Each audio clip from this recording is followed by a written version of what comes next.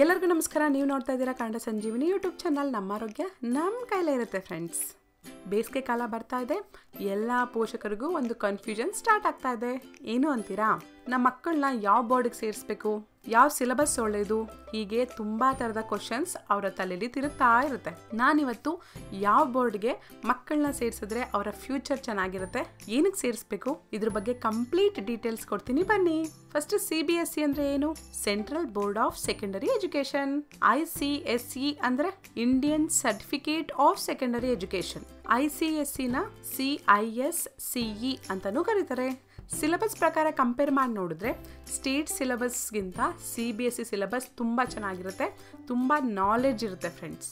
ಏನಕ್ಕೆ ಅಂದರೆ ಎಲ್ಲ ಕಾಂಪಿಟೇಟಿವ್ ಎಕ್ಸಾಮ್ಸ್ ಅಂದರೆ NEET, JEE, IIT, IIT, BE entrance exams, NIT ಹೀಗೆ ಎಲ್ಲ ಕಾಂಪಿಟೇಟಿವ್ ಎಕ್ಸಾಮ್ಸಲ್ಲೂ NCERT ಸಿಲೆಬಸ್ನೇ ಕೇಳ್ತಾರೆ ಫ್ರೆಂಡ್ಸ್. NCERT ಸಿಲೆಬಸ್ ಅಂದರೆ CBSE ಸಿಲೆಬಸ್. ಸೊ ಸಿಲೆಬಸ್ ಪ್ರಕಾರ CBSE ಸಿಲೆಬಸ್ ಬೆಸ್ಟ್ ಅಂತಲೇ ಹೇಳ್ಬೋದು. ಮತ್ತು ICSE ಇನ್ನೂ ಅಡ್ವಾನ್ಸ್ ಆಗಿರುತ್ತಲ್ಲ ಮೇಡಮ್ ಅಂದರೆ ಹೌದು, ಅಡ್ವಾನ್ಸ್ ಆಗಿರುತ್ತೆ. ಅಷ್ಟು ಅಡ್ವಾನ್ಸ್ ನಾಲೆಡ್ಜು, ಡೆಪ್ತ್ ಆಗಿರೋ ನಾಲೆಡ್ಜು ಮಕ್ಕಳಿಗೆ ಅರ್ಥ ಆಗಲ್ಲ. ಅರ್ಥ ಮಾಡ್ಕೊಳ್ಳೋದಕ್ಕೂ ತುಂಬ ಕಷ್ಟ ಆಗುತ್ತೆ, ತುಂಬ ಬರ್ಡನ್ನು ಆಗುತ್ತೆ. ಫಸ್ಟ್ ಸ್ಟ್ಯಾಂಡರ್ಡ್ಗೆ CBSE ಸಿಲೆಬಸ್ ಸಾಕು ಫ್ರೆಂಡ್ಸ್. ಸ್ಟೇಟ್ ಸಿಲೆಬಸ್ಗಿಂತ ಸಿಲೆಬಸ್ ಪ್ರಕಾರ, ನಾಲೆಡ್ಜ್ ಪ್ರಕಾರ, ಥಿಯರಿಟಿಕಲ್ ಪ್ರಕಾರ, ಪ್ರಾಕ್ಟಿಕಲ್ ಆಗಿ ಎಲ್ಲದರಲ್ಲೂ CBSE ಸಿಲೆಬಸ್ ತುಂಬ ಚೆನ್ನಾಗಿರುತ್ತೆ. ನೆಕ್ಸ್ಟ್ ನಾನು ಕಂಪೇರ್ ಮಾಡ್ತಾ ಇರೋದು CBSEಗೂ ಮತ್ತು ICSEಗೂ. ನೀವು ಸ್ಕೂಲ್ ಚೇಂಜ್ ಮಾಡಬೇಕು ಅಂದರೆ CBSE ಸ್ಕೂಲ್ಸ್ ನಿಮ್ಗೆ ಎಲ್ಲ ಕಡೆನೂ ಸಿಗುತ್ತೆ, ಎಲ್ಲ ಊರಲ್ಲೂ ಸ್ಟಾರ್ಟ್ ಆಗಿದೆ ಫ್ರೆಂಡ್ಸ್. ನೀವು ಟ್ರಾನ್ಸ್ಫರ್ ಜಾಬಲ್ಲಿದ್ದರೆ ಅಥವಾ ಬಿಸ್ನೆಸ್ಗೋಸ್ಕರ ಬೇರೆ ಊರಿಗೆ ಶಿಫ್ಟ್ ಆಗ್ತಾ ಇದ್ದರೆ ನಿಮಗೆ ಎಲ್ಲ ಊರಲ್ಲೂ CBSE ಸ್ಕೂಲ್ಸ್ ಈಸಿಯಾಗಿ ಸಿಗುತ್ತೆ. ಆದರೆ ICSE ಸ್ಕೂಲ್ಸ್ ತುಂಬ ಅಂದರೆ ತುಂಬ ಕಡಿಮೆ ಸ್ಕೂಲ್ಸ್ ಇರುತ್ತೆ.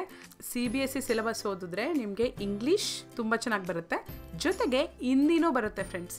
ಹಿಂದಿಗೂ ಫೋಕಸ್ ಮಾಡ್ತಾರೆ. ಆದರೆ ICSE ಸಿಲೆಬಸ್ಲಿ ಕೇವಲ ಇಂಗ್ಲೀಷ್ ಮಾತ್ರನೇ ಕಲಿಸ್ತಾರೆ. ಅದ್ರ ಜೊತೆಗೆ ಫಾರಿನ್ ಲ್ಯಾಂಗ್ವೇಜಸ್ ಆಪ್ಷನಲ್ ಆಗಿ ತಗೋಬೋದು. ಆದರೆ ನಿಮಗೆ ಹಿಂದಿ ಬರಲ್ಲ. ನಿಮ್ಮ ಮಕ್ಕಳು ನೆಕ್ಸ್ಟ್ ಫಾರಿನಲ್ಲಿ ಹೋಗಿ ಓದಬೇಕು, ಅಲ್ಲಿರೋ ಲ್ಯಾಂಗ್ವೇಜ್ ಬರಬೇಕು ಅಂದರೆ ICSEಗೆ ಸೇರಿಸಿ. ಇನ್ನು ಫೀಸ್ ಪ್ರಕಾರ ಬಂದರೆ ಸ್ಟೇಟ್ ಸಿಲೆಬಸ್ಸಲ್ಲಿ ನಿಮಗೆ 50,000ಕ್ಕಿಂತ ಕಡಿಮೆಗೆ ಸಿಗುತ್ತೆ ಒಂದು ವರ್ಷಕ್ಕೆ. CBSE ಆದರೆ 50,000ರಿಂದ 1,00,000 ಒಳಗೆ ನಿಮಗೆ ಒಂದು ವರ್ಷಕ್ಕೆ ಫೀಸ್ ಆಗುತ್ತೆ. ICSE ಆದರೆ 1,00,000ದಿಂದ 2,00,000ವರೆಗೂ ಒಂದು ವರ್ಷಕ್ಕೆ ಚಾರ್ಜ್ ಮಾಡ್ತಾರೆ. ಇನ್ನು ಪೇರೆಂಟ್ಸ್ ಹೇಗೆ ಫೋಕಸ್ ಮಾಡಬೇಕು ಅಂತ ಹೇಳ್ತೀನಿ. ನೀವು CBSE ಸಿಲೆಬಸ್ ಆದರೆ ಸ್ವಲ್ಪ ದಿನಕ್ಕೆ 1 ಗಂಟೆ ಹೇಳ್ಕೊಟ್ರೆ ಸಾಕಾಗುತ್ತೆ.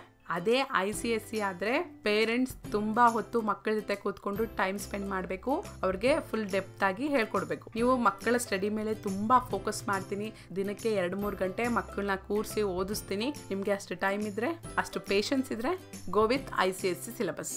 ಫ್ರೆಂಡ್ಸ್, ಎಲ್ಲ ನವೋದಯ ಸ್ಕೂಲ್ಸ್ ಆ್ಯಂಡ್ ಕೇಂದ್ರೀಯ ವಿದ್ಯಾಲಯದಲ್ಲೂ CBSE ಸಿಲೆಬಸ್ಸೇ ಇರುತ್ತೆ. ಏನಕ್ಕೆ ಇಷ್ಟೊಂದು ಡೆಪ್ತಾಗಿ CBSEನೇ ಹೇಳ್ತಾ ಇದ್ದೀನಿ ಅಂದರೆ ನನ್ನ ಮಗಳು ಓದ್ತಾ ಇರೋದು CBSEಲೇ.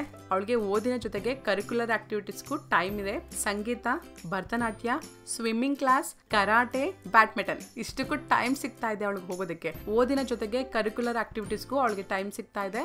ಅದಕ್ಕೋಸ್ಕರ ನಾನು ಹೇಳ್ತಾ ಇದ್ದೀನಿ CBSE ಬೆಸ್ಟ್ ಆಪ್ಷನ್ ನನ್ನ ಪ್ರಕಾರ. ದಿನಕ್ಕೆ 1 ಗಂಟೆ ಅವ್ರ ಪಕ್ಕದಲ್ಲಿ ಕೂತ್ಕೊಂಡು ಓದಿಸಿ ಸಾಕು ಫ್ರೆಂಡ್ಸ್.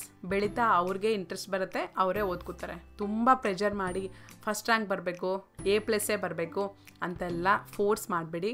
ಕೊನೆಯದಾಗಿ ಹೇಳಬೇಕು ಅಂದರೆ ನನ್ನ ಪ್ರಕಾರ ಎಲ್ಲ ರೀತಿಯಲ್ಲೂ CBSE ಸಿಲೆಬಸ್ ಬೆಸ್ಟ್ ಅಂತಲೇ ಹೇಳ್ತೀನಿ. ನಾನು ಹೇಳಿರೋ ಪಾಯಿಂಟ್ಸ್ ಎಲ್ಲ ನಿಮಗೆ ಅರ್ಥ ಆಗಿದ್ರೆ ನಿಮ್ಮ ಮಕ್ಕಳನ್ನ CBSE ಸಿಲೆಬಸ್ಗೆ ಸೇರಿಸಿ. Thanks for watching. ಜೈ ಹಿಂದ್, ಜೈ ಕರ್ನಾಟಕ ಮಾತೆ. ಸರ್ವೇ ಜನ ಸುಖಿನೋ ಭವಂತು.